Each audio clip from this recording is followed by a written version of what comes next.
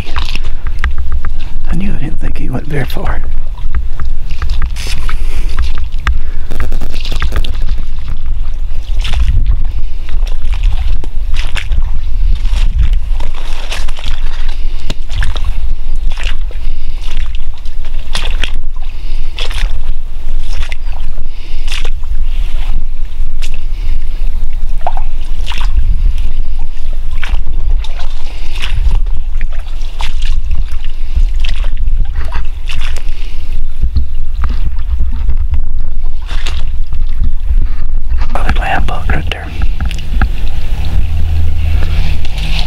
The day before new moon, so the move time was from 11 to 1. And I shot him at 11:30.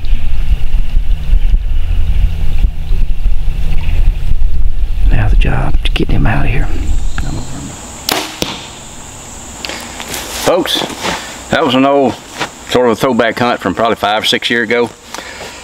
Probably one of the first 5 self-film bucks I filmed by myself. You know, one thing I want to relate that to is going out of state, y'all.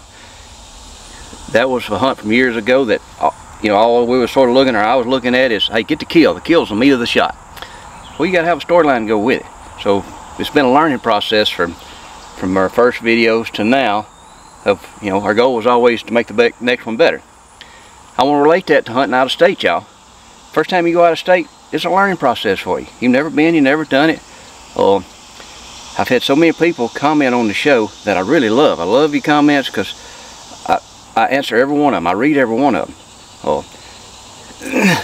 But they've commented, hey, these shows or videos that give us confidence to go do some of this. You know, that makes me feel good, because that's one of my side of the show is I want to encourage people to go do this. I want to get them out of their comfort zone and go do it. Seen other comments where guys said, hey, had a buddy, we plan hunts, and it's always something that's fell through at the last minute. We couldn't go. So I'm going by myself this year. You know, I'm here to encourage you. I love hunting by myself. You can go and you don't have to have near as big a block of ground to hunt. If you tag out and you still got time before you got to be home, hey, go hunt another state that's over the counter. You know, go buy a tag somewhere else.